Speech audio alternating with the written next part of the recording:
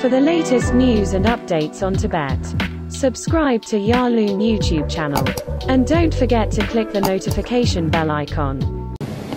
And we've just been talking about the Sino Tibetan dialogue, and I know that dialogue at one time was quite robust. In terms of my own readings, there was about 9 different rounds of meetings between 2002 and 2010, and then an abrupt stop. And since 2010, the positions have hardened, the dialogue has ceased, and under Premier Xi, we know that it is hardened even further.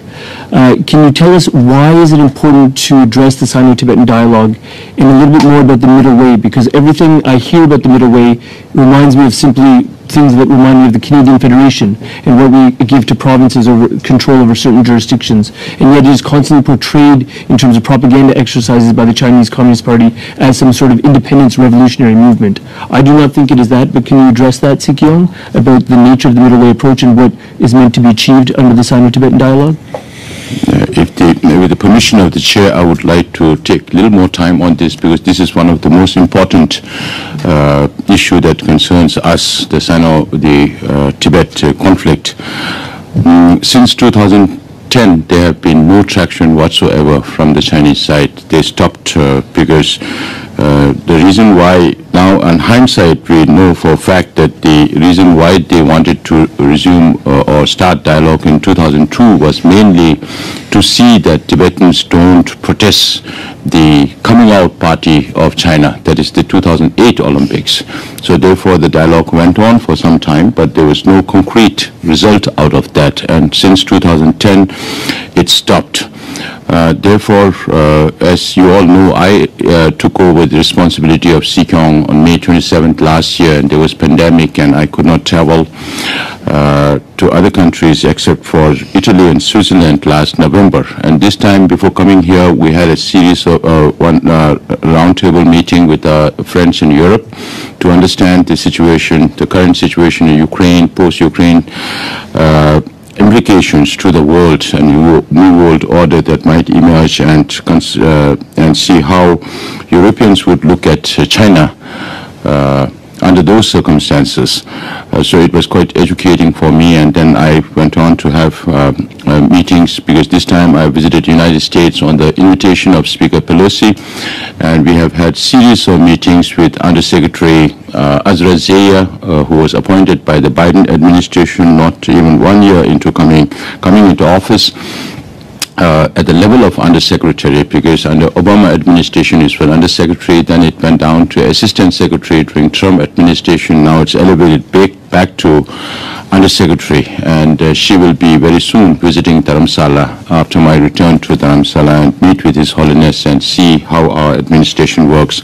She also helped organize roundtable meeting with ambassadors, where the Canadian Deputy Chief of Mission was also present, because the idea was to see how like-minded countries can come together on the dialogue, resumption of dialogue.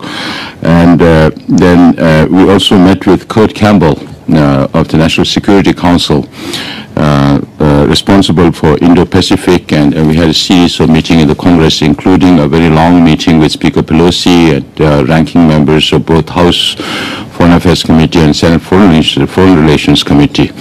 Now, we feel that there should be a change in the narrative, because Chinese propaganda and narrative is so strong that they make it believe as if Tibet has been part of China since time immemorial.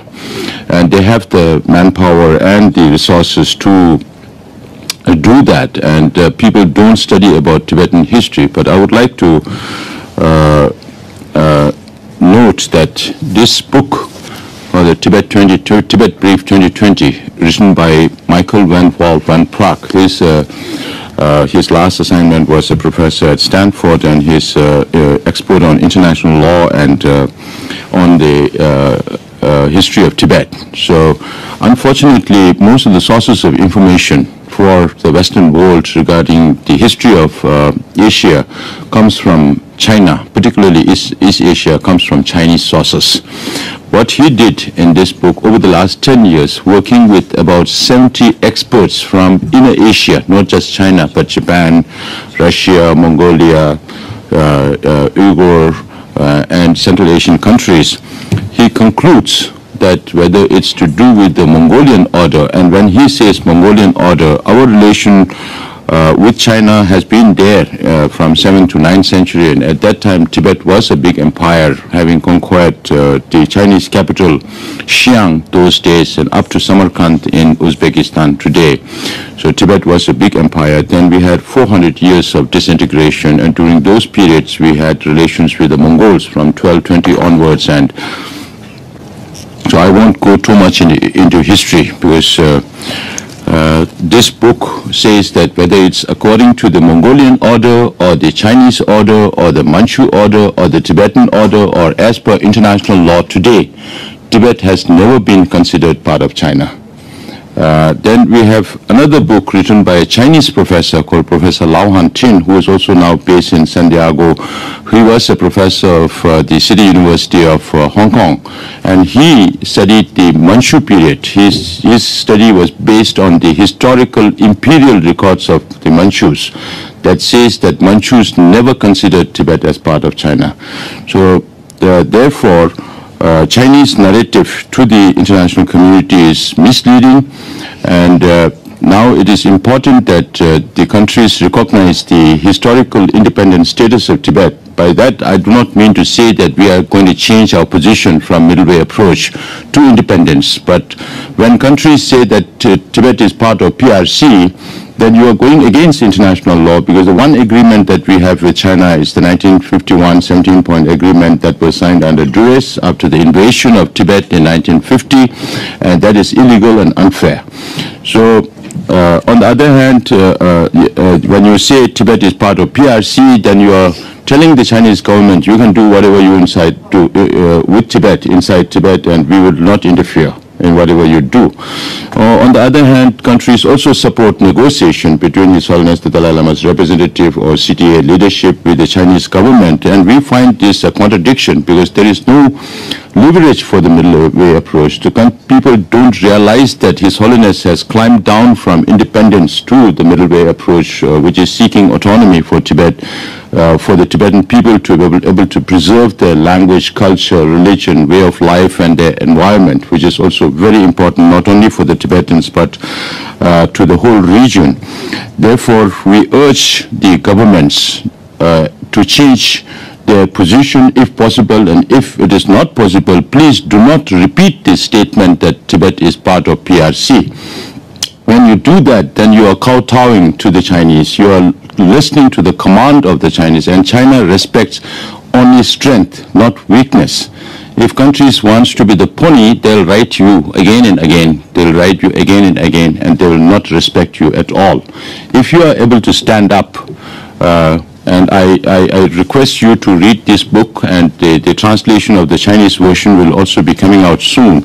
And these are latest books. We are not talking about Tibetans. His Holiness has always said that when Chinese put this precondition that His Holiness should say Tibet is part of People's Republic of China, they also put the precondition that His Holiness should say Taiwan is part of China. And His Holiness cannot represent the Taiwanese people. And His Holiness said this answer, that I'm not a historian. Let us leave history to historians. And this is what historians are talking about, the history of Tibet.